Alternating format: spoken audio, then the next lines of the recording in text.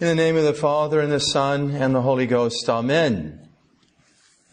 For various reasons, modern man has doubted this Star of Bethlehem, calling it a legend or folklore. And what is even more troubling is that when that kind of thing happens, then the occult adopts it as their own. Starts to make all kinds of strange ideas associated with the star. Now, some sincere and misguided folk, using high-power computers and programs, have attempted to prove scientifically the star's existence. The star was really a natural occurrence or concurrence of retrograde motions of planets, as well as they align up with various stars like Regulus. Now, whether intended or not, this is an attack on the Scriptures and tradition. Now, please don't misunderstand me here. I am not saying this phenomena of the lining up of various planets with a star, whatever, didn't happen. I'm not saying that. I'm saying that the real Star of Bethlehem was miraculous. Cannot be proved scientifically. You need faith.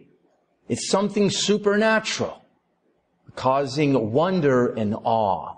That's what miracles do. So God may have provided, according to nature, some faint glimmer of what was shown to those who had faith. So I'm not denying the technology's conclusion that there may have been an alignment of these planets and stars. But that's not the point of the Scriptures, nor is it the point of tradition. This star was miraculous, and it's undeniable. So today, let us reflect with the fathers and the doctors of the church on the miraculous star that led the three kings. Before recounting what they determined, keep in mind this simple truth. If what these modern thinkers say were true, that it was just really coming together of retrograde motion planets and whatnot, going through various little contortions from our point of view, and maybe a star back there. Well, if that's true, then the fathers, the doctors, and the saints have misinterpreted the Scriptures for 2,000 years. That's absurd. This is undermining the faith. This is an attack. So the breviary must be wrong too, because it also says it's miraculous. So we've been praying the breviary wrong all these centuries. Now, it reminds me of high school. I went to Catholic high school where they tried to explain away the Red Sea miracle with the Reed Sea miracle. All these millennia we got it wrong. God really didn't part the waters. He just low tide. And the chariots got stuck in the mud when it rose back up to high tide, and they all had to go home. Also, it is important to note that the fathers were very well aware of Jupiter, Saturn, and Mars, and Venus, and all the planets, and various stars, and how they behaved. They weren't ignorant. The heavens had been mapped out quite accurately by Ptolemy in the 2nd century A.D.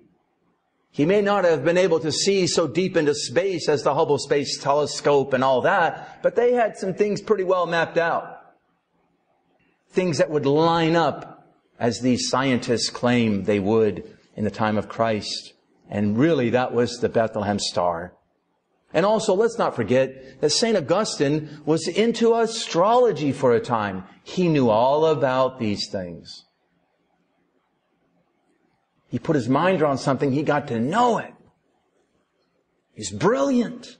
One of the brightest lights that's ever shined in the world.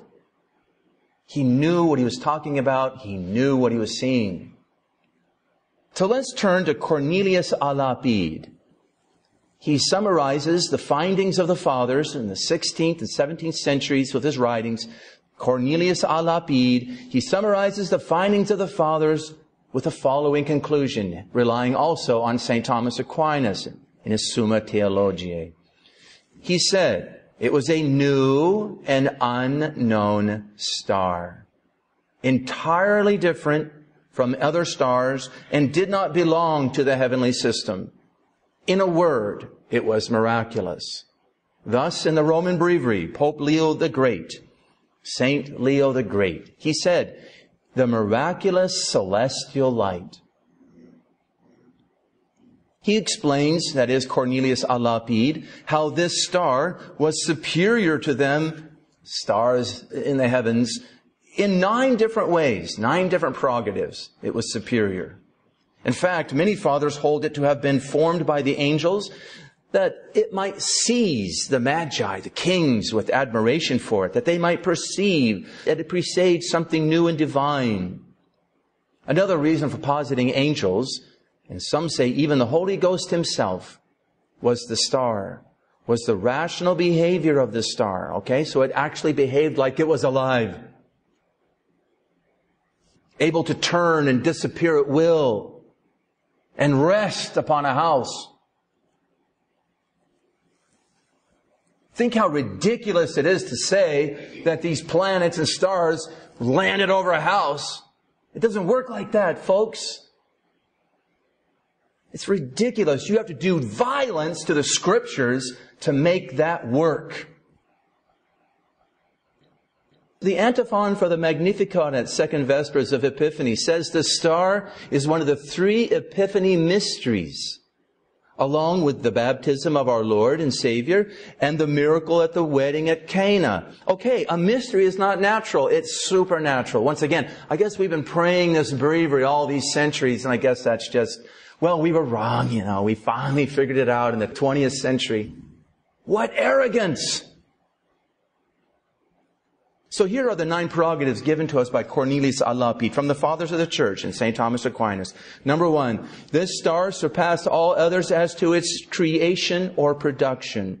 For the latter were produced in the 4th day of creation. They believed in creation in those days. It was produced in the 4th day of creation. But this one was produced at the time of Christ's nativity. It was produced later. St. Augustine taught, therefore, that it was a new star and was never seen either before or after this time. He said it was like the dove that God specially created at the baptism of our Lord as an outward sign of the Holy Ghost. Think about their theory. Oh, it's just this alignment. Well, that happens every now and then. It can happen again. Probably it's happened many times. This is new and special. Never been repeated. St. Augustine. Number 2, it's superior to others by way of place.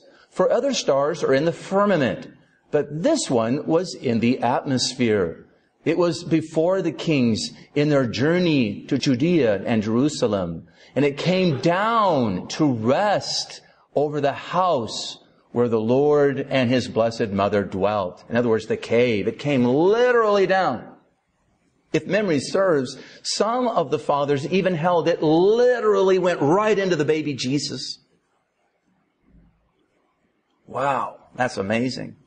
Number 3, it's superior to others by way of its composition. Other stars are celestial in composition, as St. Paul says in the Corinthians, letter to the Corinthians. But in this one, it was aerial. In other words, it was not in outer space, as we talk today, but in the inner space, the atmosphere. Angels formed it out of atmospheric materials. Thus, artists, if you've ever looked at some of the pictures of the Epiphany, they have little angels flying up in the air holding a star and hiding behind it. And they're showing what the fathers have taught.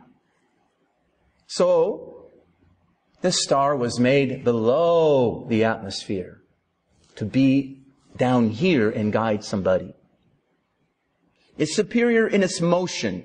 Other stars have a circular motion, but this one went straight forward and took turns at times. It moved in a direct line as to guide the Magi to Bethlehem, changing directions as need be. Okay, you need to go to Jerusalem, so they're changing the direction. You go to Jerusalem, then it disappeared. Then it came back again. I guess they had a lot of smog in Jerusalem and couldn't find it. So the fathers go on. Number 5, it's superior in time. Other stars shine only by night, for the sun's light obscures them during the day. This is also true even of the moon, which cannot easily be seen during the day. You have to work at it, which is the closest of the heavenly bodies. But this star, the Star of Bethlehem, was bright by day as it was by night. It was superior, number 6, in duration. For other stars shine perpetually. This one was temporary, for it continued only during the period of the wise men's journey. And once again, some say it actually terminated in Christ himself. It literally went right into him, because he is the light of the world. Number 7, it's superior in size. The celestial stars are greater than the earth and the moon, but this was less than either. This, however, appeared greater because it was nearer the earth. Just as the moon appears larger than the fixed stars because it is nearer to us, although it is in reality far less than any of them. So it looked very bright, according to the fathers. Number 8, in being inconstant. For this star sometimes hid itself, as at Jerusalem. At other times it appeared and was the guide on their journey. When the Magi went forward, it went forward. When they rested, it rested. At length it stood over the house where the child was, and then, as though its work were accomplished in Christ's epiphany, it vanished. The other stars have no such properties. Again, did the wise men have sextants? And they could triangulate and figure, okay, this is going there. I got that. I can find where the house is. That's what it would require to follow the scientific model they've given us. Does this make any sense? This is an attack on our faith. And finally, it is superior in splendor, in which it surpassed all other stars. Hence, St. Ignatius of Antioch, who lived a little after our Lord in the 1st century. He died like 108. In the epistle to the Ephesians, he writes thus, the star shone so as to surpass in brightness all that were before it. For its light was indescribable, and its novelty struck with amazement all who beheld it. Its novelty, its newness, it's brand new. Never been seen before by all the astronomers heretofore. For the rest of the stars, together with the sun and the moon, were a kind of chorus for that star, for it surpassed them all in splendor. Thank you, St. Ignatius. Prudentius, in his hymn for Epiphany, used in the breviary, says, that star which surpasses the sun's orb in beauty and radiance. St. John Chrysostom says the same thing. Whence St. Leo the Great says, a star of new brilliance appeared in the eastern parts to the 3 Magi. It was brighter and more beautiful than all the other stars. It attracted to it the eyes and minds of those who beheld it, so that it was immediately perceived that this unusual sight was not without a purpose. St. Leo the Great. So the fathers compare it to the pillar of fire by night and the pillar of cloud by day that led the Israelites to the desert. It was created for a specific purpose and ended when they had reached their goal, when the purpose was attained. We might also add that not everyone could see the star. Thus the confusion of Herod and many in Jerusalem, if it was just the alignment of these planets and whatnot, everybody would have seen it and said, oh, that's what that means. They're like troubled. What are you talking about? What star? This is ridiculous, these scientists. This is an attack on our faith. Thus, it seems to have required faith to see the star. And it still does today, obviously, require faith. From all these considerations, and from some of the greatest doctors like Chrysostom and Augustine and Thomas Aquinas, it is clear that the star was miraculous and fittingly so. It was to manifest none other than the birth of our Savior, the birth of the Son of God into this world through Mary. Anything less would have seemed to be outdone by the pillar of fire and other phenomena in the history of our salvation. No wonder then, for this day, the Church gives us in the breviary the saying of St. Gregory the Great. He says, all the elements bore witness that their Creator had come. Let me describe their witness in anthropomorphic terms. The heavens straightway sent a star to show that they knew it was God. The sea knew and made itself solid as a roadway beneath his feet. The earth knew, it quaked at his death. The sun then also knew and withdrew its radiant light. Rocks split and walls fell when he died to show that they too knew. Hell itself acknowledged him when it gave back the dead it had been holding. All inanimate creation sensed that this was indeed its Lord. Yet the hearts of the unbelieving Jews still do not acknowledge him as God. Harder than stone, they will not let themselves be rent in repentance. Thank you, St. Gregory. Seems to me the unbelieving Jews are not the only ones with hearts of stone. Science has hardened our hearts by trying to make faith its subordinate. That we can only believe something when they check it out.